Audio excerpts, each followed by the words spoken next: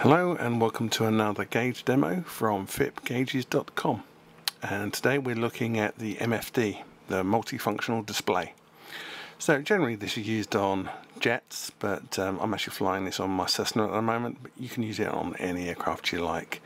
So it incorporates the airspeed gauge, and we have a zoom in so we can see the actual digital current airspeed in the left hand window here, and you have the speed tapes as well.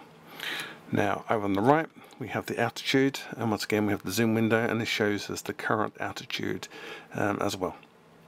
We have a compass display down at the bottom, and this shows us our current heading. Now at the moment my ILS is tuned into Gatwick and I'm on an approach.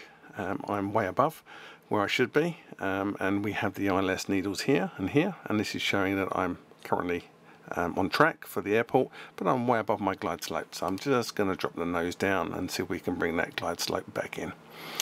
Now we also have the attitude indicator as well, so as we turn left and right, as you can see, the attitude changes accordingly, so the artificial horizon. Now we also have a turn indicator. At this point, this little black arrow is the indicator of the central position, whether we're turning or not.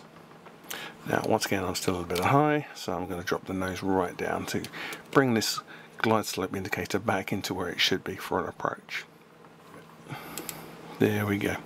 So, and that's pretty much the MFD. I mean, it has all the functions that a normal MFD will have, and the ILS is very useful, and I hope you found this demo quite valuable. Please subscribe if you haven't already. Please comment below if necessary, and come back and check out more of my videos. Thank you.